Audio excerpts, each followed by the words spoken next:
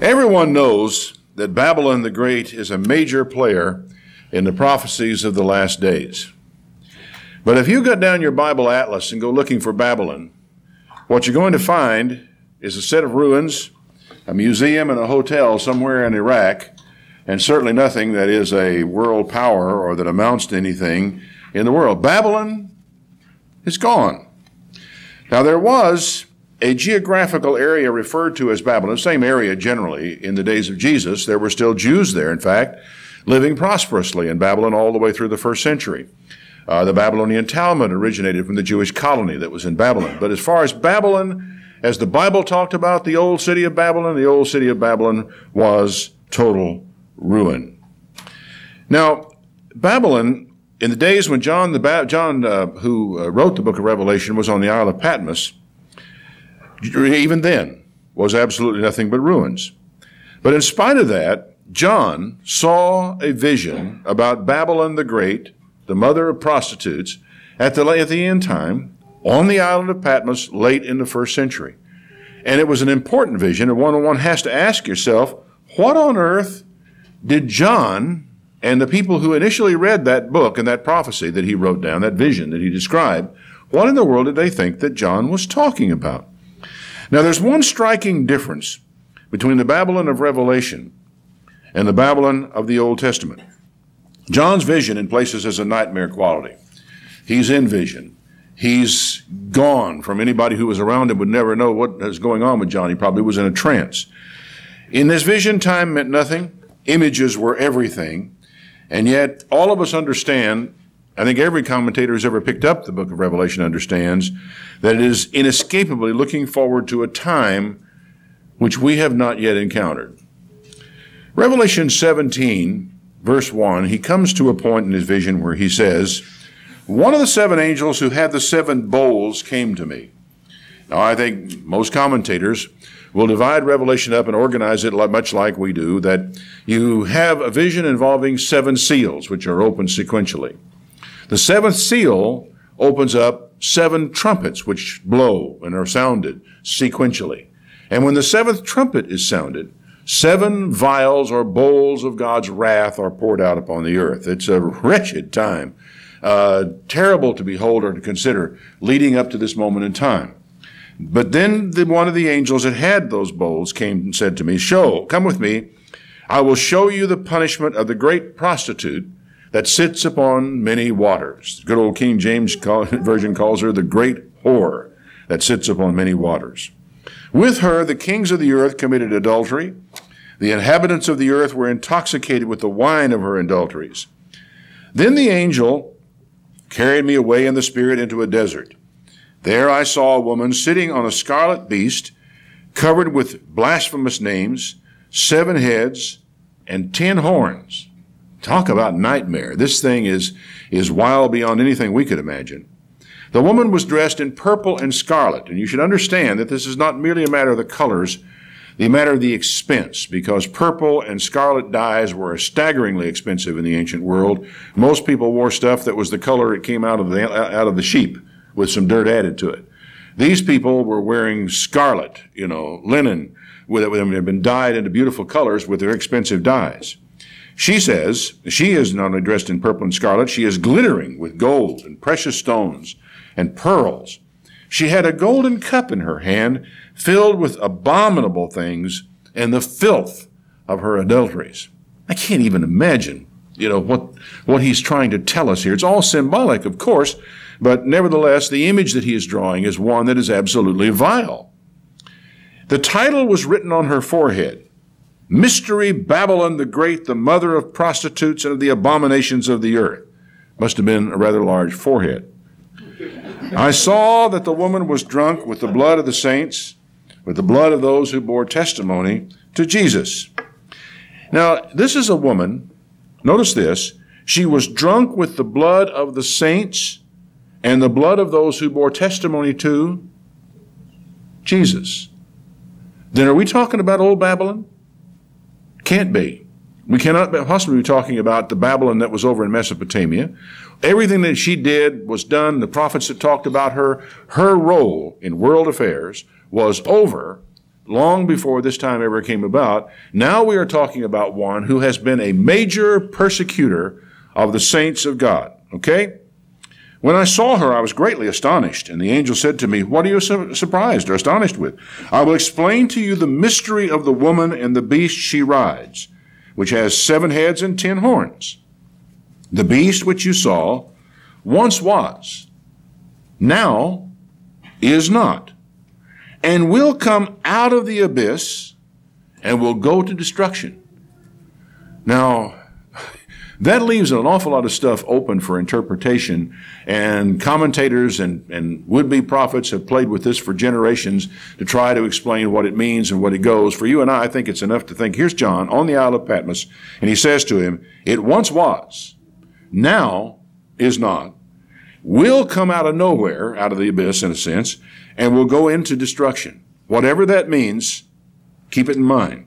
The inhabitants of the earth, whose names have not been written in the book of life from the creation of the world, will be astonished when they see the beast, because he once was, and now is not, and will come. Everybody, he implies, thought they were through with this thing.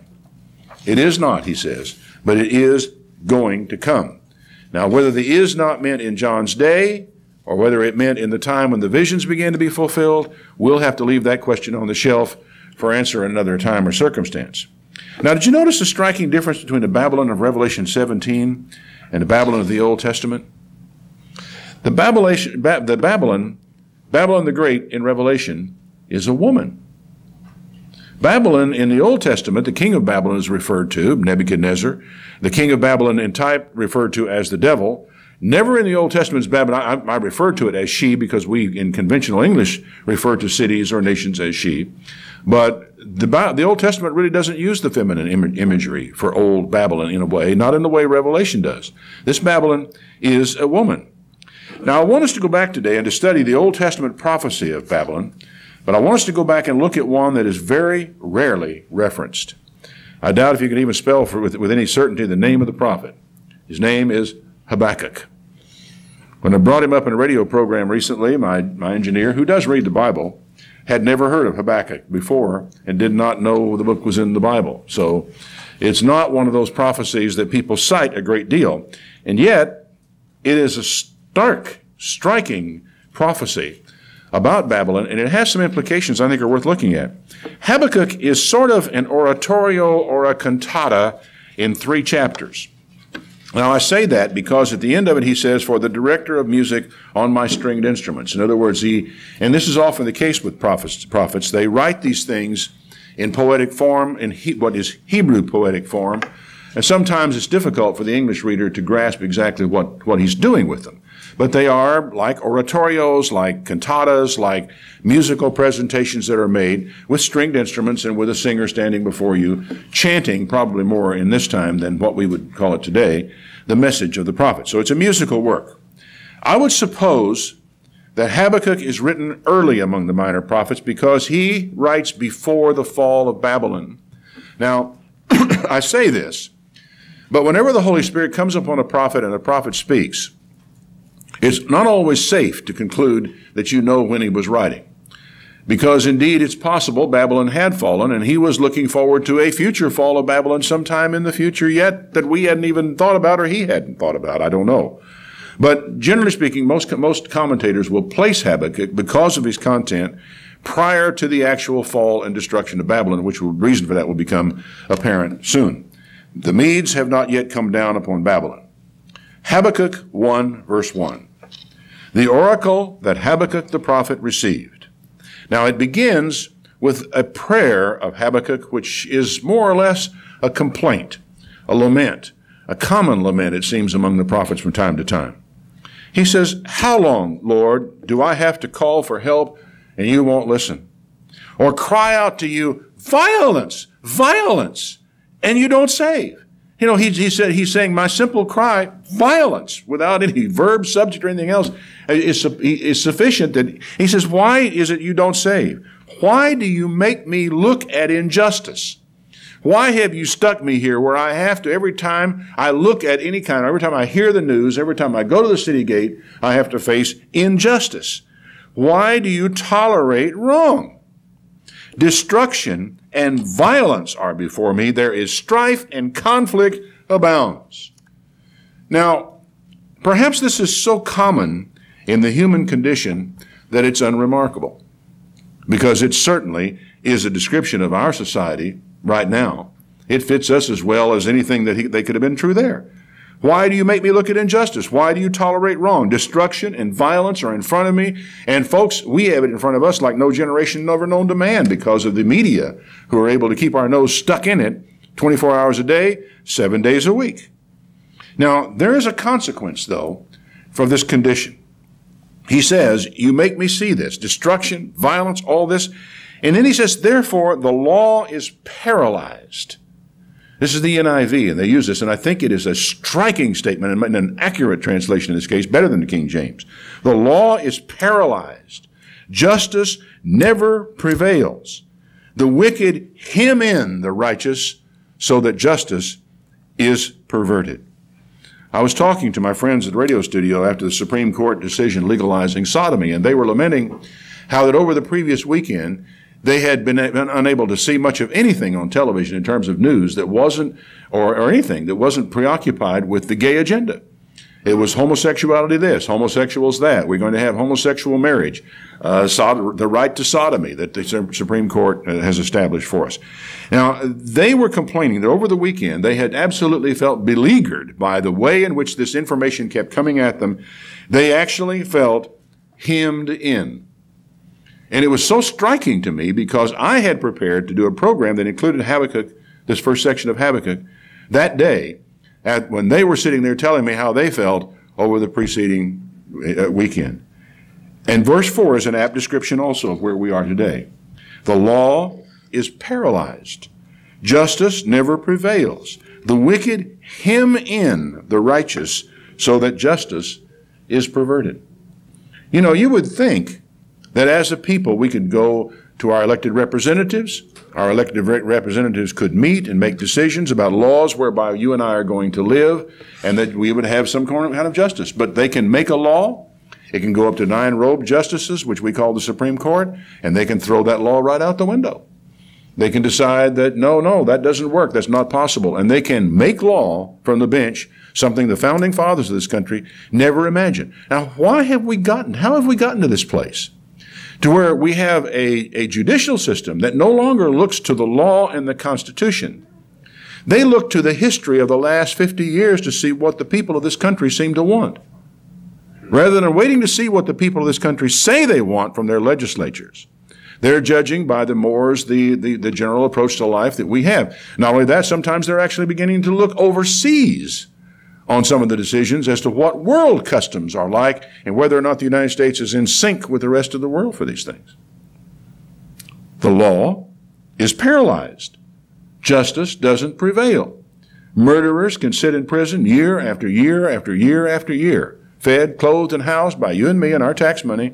When they have killed somebody, everybody knows they have killed somebody, but the law is paralyzed and powerless to deal with them in any type of expeditious manner. It's one of the things that, it's one thing to be absolutely sure a person's rights are protected. It's another thing to preserve a killer alive when everybody knows he's guilty. I mean, that's just one of the things that we do these days. Well, he had his say, Habakkuk did, very much concerned about his world, and God now has his turn to speak. He says, verse 5, look at the nations and watch, and be utterly amazed. For I am going to do something in your days you would not believe, even if you were told.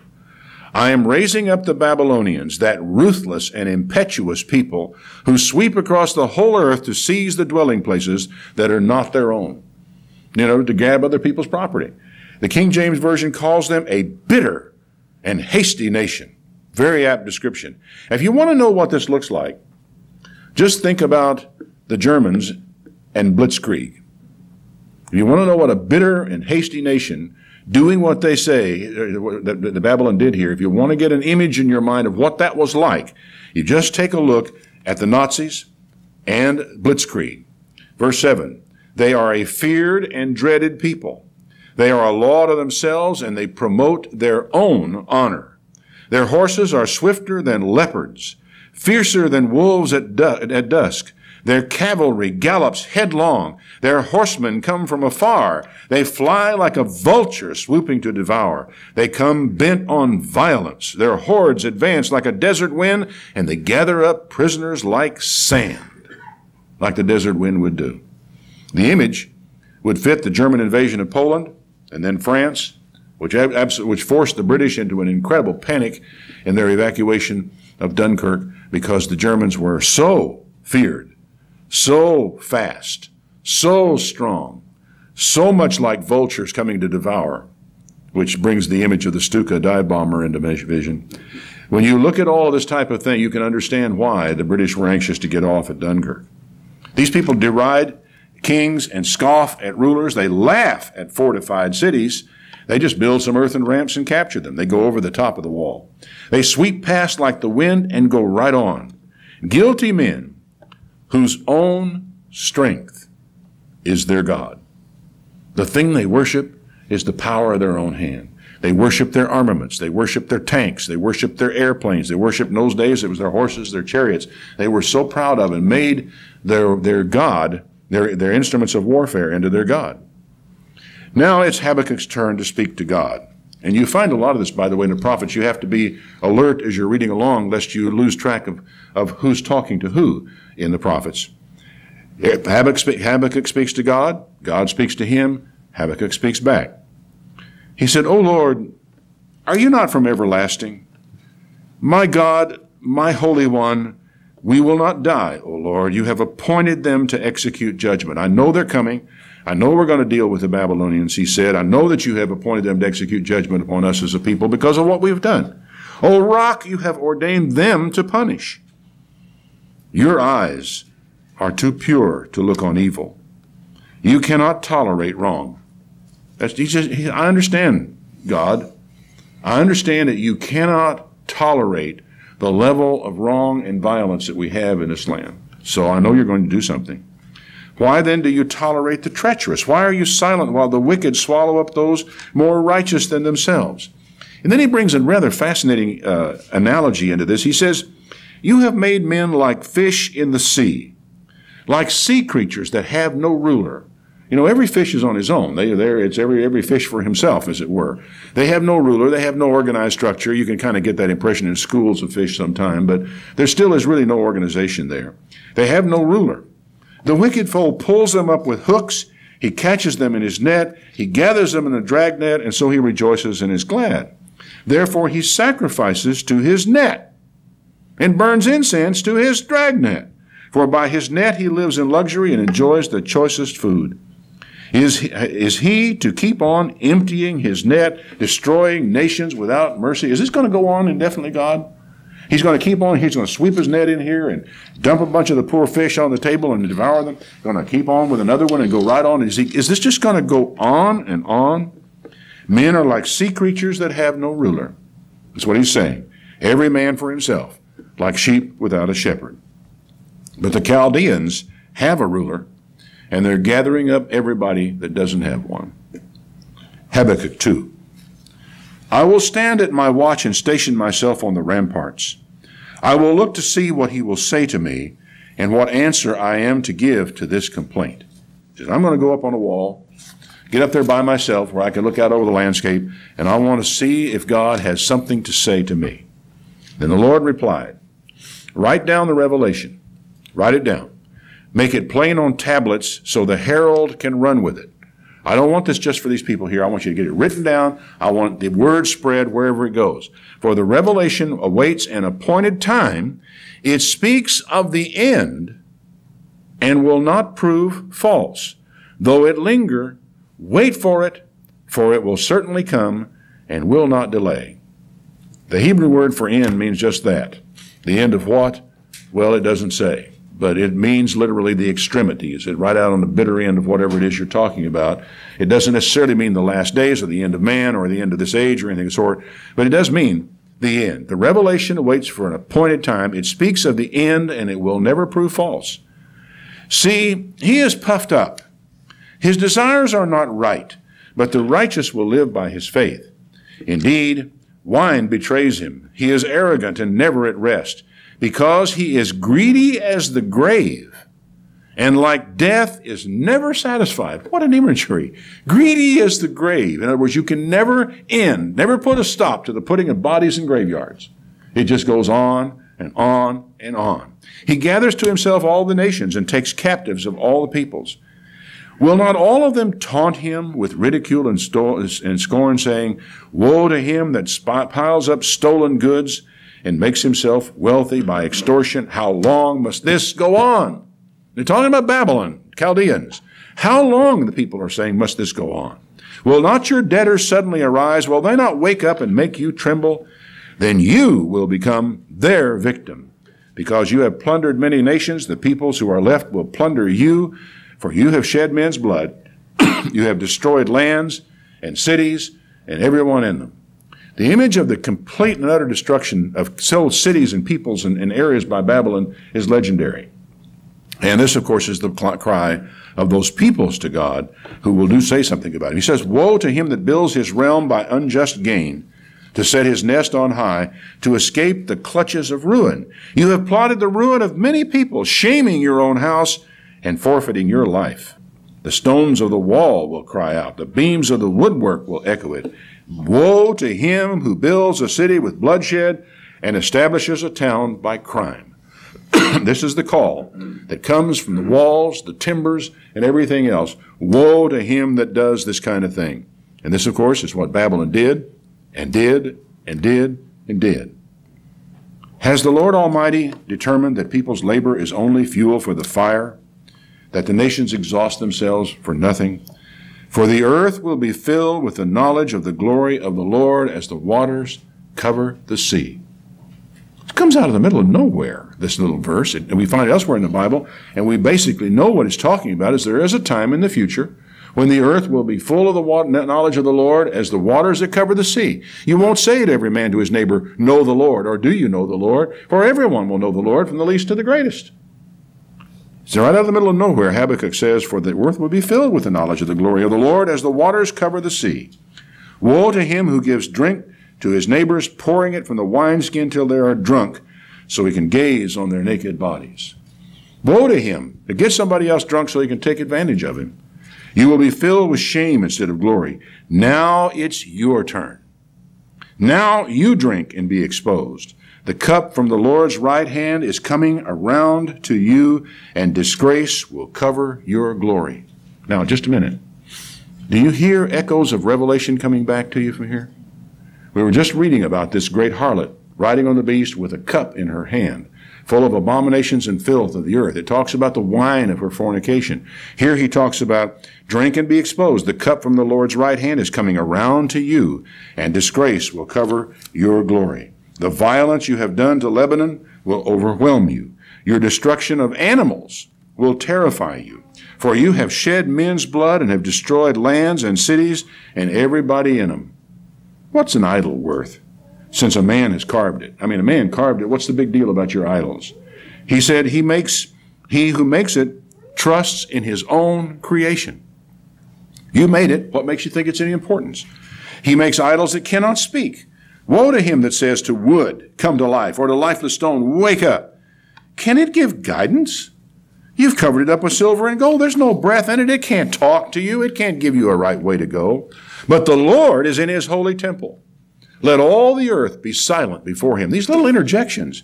The whole earth will be filled with the knowledge of the Lord as the waters cover the sea. Now another interjection. The Lord is in his holy temple. Let all the earth be silent before him. Both of these two little things here really reach down toward the end time in the imagery or the ideas that they are bringing forward to us. Now comes Habakkuk chapter 3. It's a prayer of Habakkuk the prophet. And it is, if you're musically inclined, a recitative. O Lord, I have heard of your fame. I stand in awe of your deeds, O Lord. Renew them in our day. In our time make them known. In wrath, remember mercy. I know you're angry. I know you're furious. You have every reason to be. All I ask is that in your wrath, remember mercy. God came from the east, is what that means. His glory covered the heavens. His praise filled the earth. His splendor was like the sunrise. Rays flashed from his hand where his power was hidden. Plague went before him. Pestilence followed his steps. He stood and shook the earth. He looked and made the nations tremble. The ancient mountains crumbled. The age-old hills collapsed. His ways are eternal. What's he talking about? We're talking about something rather significant, I would think. Plague and pestilence, nations trembling, the ancient mountains crumbling. What's going on here? Well, there were two particular passages that came to mind for me when I read this. One of them, you'll keep your place here, we'll come back to Habakkuk in a moment. Revelation chapter 16, verse 17.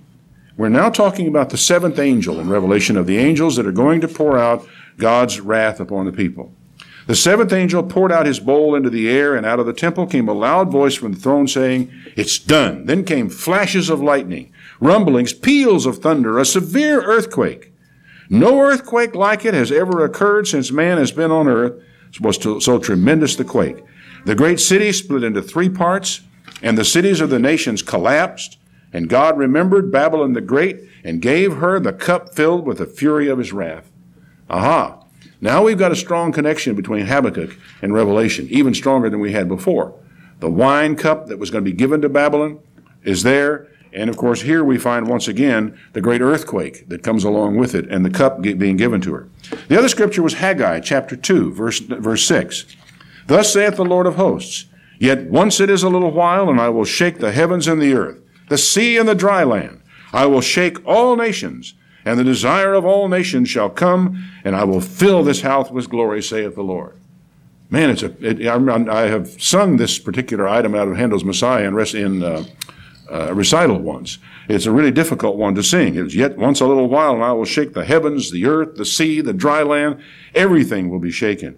And of course, one of the apostles made the statement that it signifies that in the shaking of everything, that only that which cannot be shaken will remain. So again, we have Habakkuk, Revelation, and this whole thing about the very end time, whereas Habakkuk could not possibly have been looking that far into the future. He could not possibly himself have imagined it. And yet here it is, being presented to us once again by John in his Revelation, whereas Habakkuk presented it to us all those generations before. He said, I saw the tents of Cushan in distress, the dwellings of Midian in anguish. These were places a long way off. Were you angry with the rivers, O Lord? Were you mad against the water? Was your wrath against the streams? Did you raise against the sea when you rode with your horses and your victorious chariots? You uncovered your bow. You called for many arrows. You split the earth with rivers. The mountains saw you and writhed. Torrents of water swept by. The deep roared and lifted its waves on high. Sun and moon stood still in the heavens at the glint of your flying arrows, at the light flashing of your spear.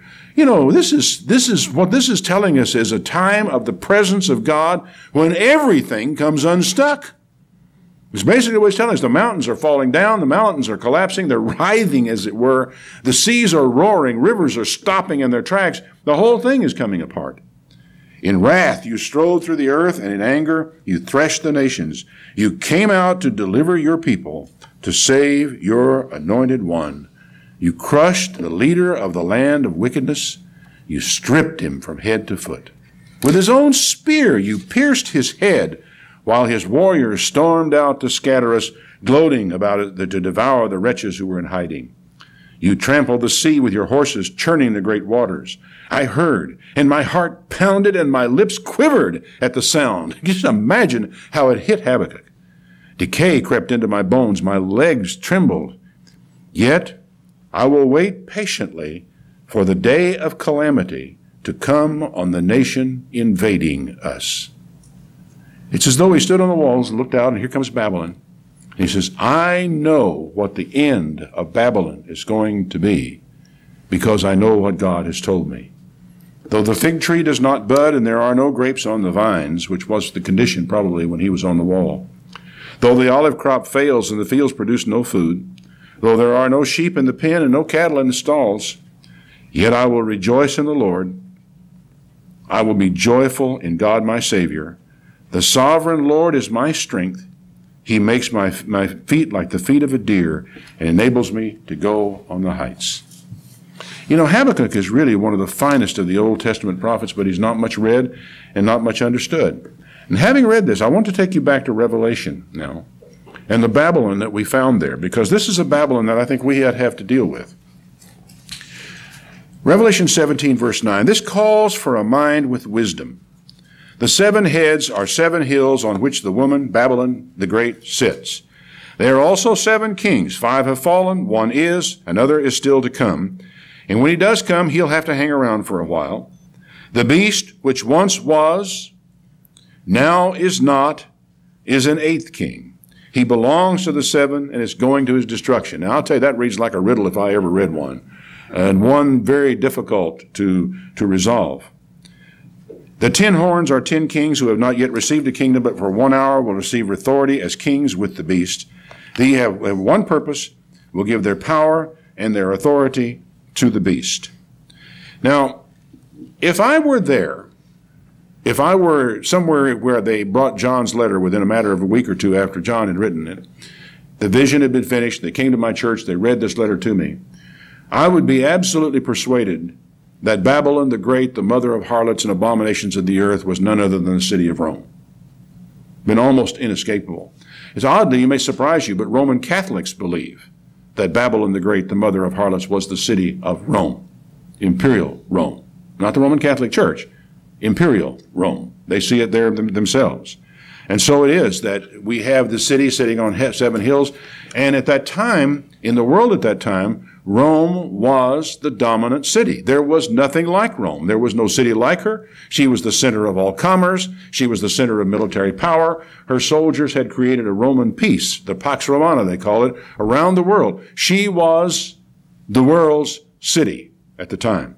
So I don't think I could have found a way not to see Rome in these prophecies had I got this letter while John was still living.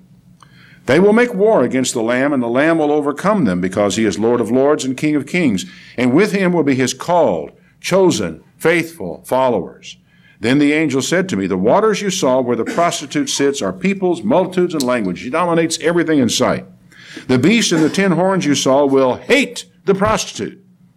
Now, what that turns out to mean in the end, we'll have to wait and see. But they will hate her. They will bring her to ruin and leave her naked. They will eat her flesh and burn her with fire. For God has put it into their hearts to accomplish his purpose by agreeing to give the beast their power to rule until God's words are finished. God says, I'm going to put it in their hearts.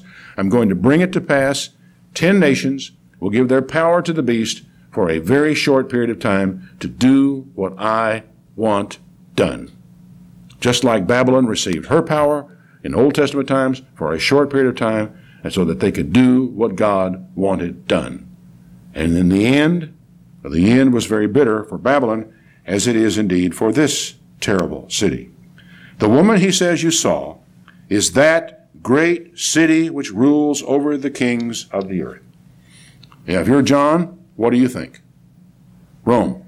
There's nowhere else to go. Now, I think what we're looking here is what people loosely call the duality of prophecy. It is definitely type and antitype, an Old Testament type, a New Testament antitype, a secondary fulfillment of an old prophecy. It is, if you want it like music, it is theme with variations. It is the same old theme and brought back to us again, but this time with certain variations introduced into it. The question is, what does all this mean to you? It's interesting to know. It's maybe casts a little bit of light on some of the prophecies we've looked at, gives us a little framework in which perhaps to understand them as they come to pass. But what does it mean to you? Let's continue briefly into Revelation 18 and see if we can see what it means. After this I saw another angel coming down from heaven. He had great authority. The earth was lit up by his glory. With a mighty voice he shouted, Fallen, fallen is Babylon the Great. She has become a home for demons, a haunt of every evil spirit, a haunt for every unclean and detestable bird. Now, I will tell you that this reference of becoming a home for demons is fascinating. I've heard other people talk about this as though the old city of Babylon that's down there in ruins like that city is a haunt for demons and every unclean and foul spirit. I take it a little differently. I think what we're seeing is that Babylon, the idea of Babylon, the Babylon in some one sense, is a spiritual thing. and is an inhabitant of demons, a cage for every foul and hateful bird, and that this spirit of Babylon exists down through time, inhabited by these demons. All the nations have drunk the maddening wine of her adulteries. The kings of the earth committed adultery with her. Merchants of the earth grew rich from her excessive luxuries. And then I heard another voice from heaven saying, "Come out of her, my people, so you cannot share in her sins, so you will not receive any of her plagues, for her sins are piled up to heaven, and God has remembered her crimes." Now, I think it's all but impossible to define who or what this great city is at the very time of the end. She's a persecuting power, one that persecutes the saints. When they finally open her up, she's filled with the blood of the prophets and the saints and of all who have been killed on the earth.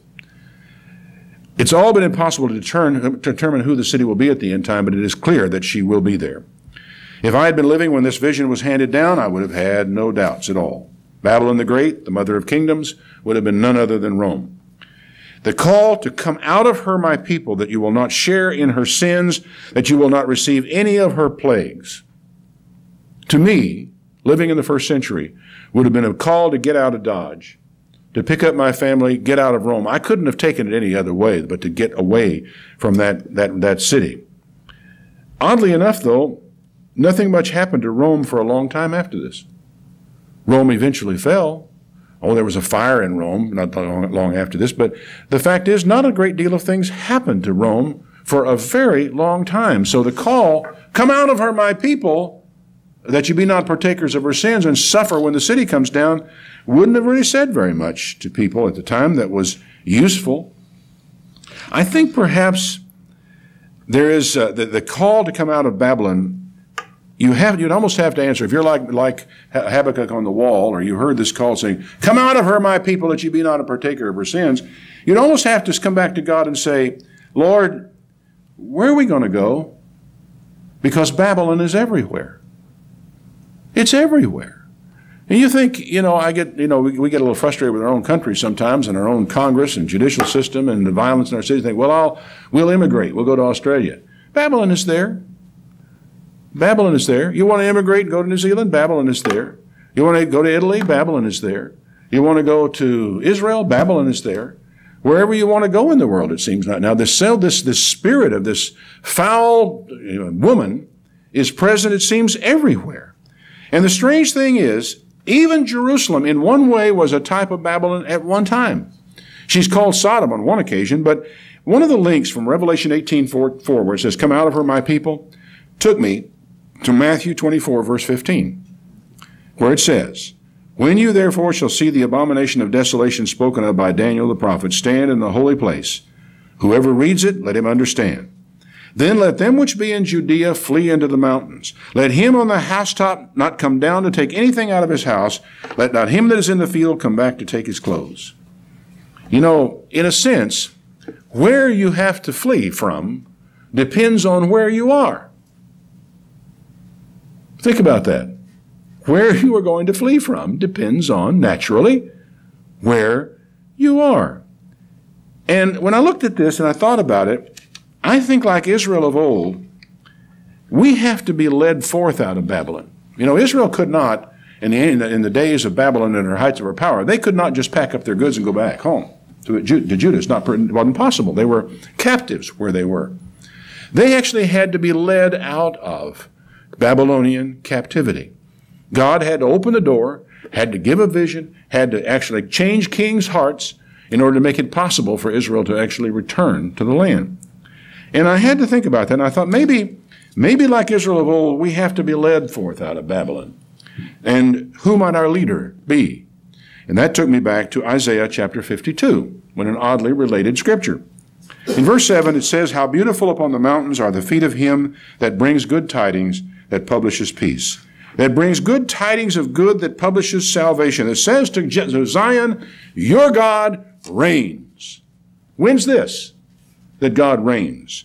"Your watchmen shall lift up the voice. With the voice together shall they sing, for they shall see eye to eye, when the Lord shall bring Zion back."